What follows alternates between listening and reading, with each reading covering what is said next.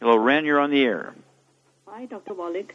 My friend John was just diagnosed with acute myeloid leukemia, or AML, and the family is very worried and they're wondering what's your opinion. And he's doing chemotherapy right now, and they're wondering whether should they start him on any nutrients? Would it clash with the chemotherapy? Well, doctors will say that it will, okay? And because the antioxidants in there might neutralize some of the effects of chemotherapy, you have to appreciate the chemotherapy does kill cancer cells, but it also kills normal cells.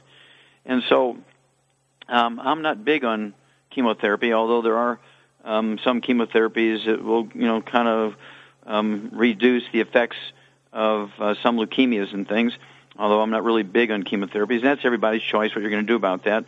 But if I had leukemia, I would choose to do, all the stuff to support my immune system and make sure my bone marrow is working properly. That's kind of the direction I would go. And you say, this is your son?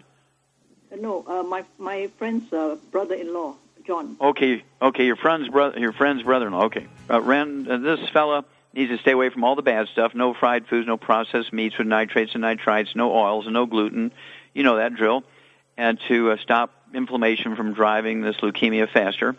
And then I'd go ahead and give this fella 2 Healthy Brain and Heart packs per month, a full dose of everything twice a day. As Shar said in the earlier cancer case, 2 bottles a month of the Ocean's Gold for the sea cucumber. It would be 3 of those tablets at breakfast, 3 at dinner time. Also the Z-Radical, 2 ounces a day, 1 at breakfast, 1 at dinner time, for the fucoidan that's in there from the red marine algae. And I'd also throw in 3 or 4 of the BTT 2.0 tablets, get the ORIC points above 320,000 per day, and then give us a call every couple of weeks anytime this fellow goes into the doctor and gets some kind of blood work and so on, and then get back to us and let us know what's going on here. But our goal is to support the immune system and let his own immune system help him.